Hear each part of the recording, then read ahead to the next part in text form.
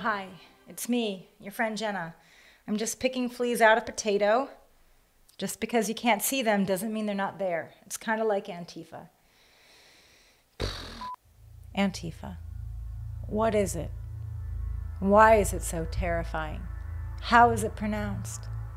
Is the emphasis on E-fa or ant? Teef? I wanted to find out why this organization makes Tucker Carlson pee in his pants. So I tracked down a real deal Antifa fighter who was brave enough to come on camera and talk to me. Well, I was in World War II. I was a crew member. I was a flight engineer on a plane. We used to bomb Germany and some of the things that Germany was in control of, like Vienna. So you fought against the Nazis in World War II. Yes, So you are anti-fascist. yes, So you are Antifa? anti. Fa.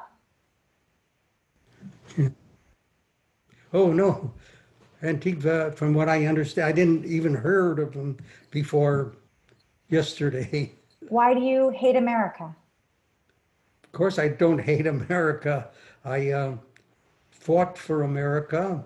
I was fighting fascism. I was specifically fighting a Nazi regime that was out to take over the world.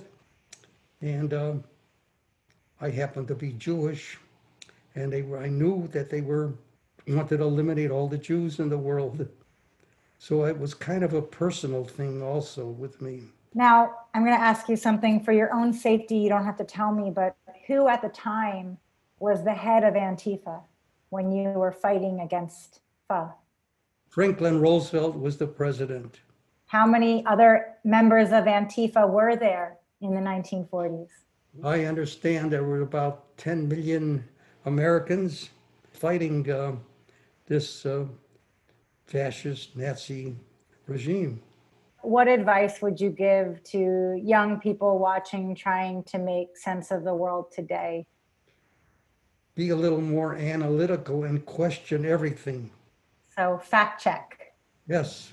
Spoken like true Antifa, Uncle Gil. Oh, it was nice seeing you again, though. I know. Okay, that's really the thing. I'm sorry I haven't called you Uncle Gil. I've been really busy making shows nobody watches. Oh, okay.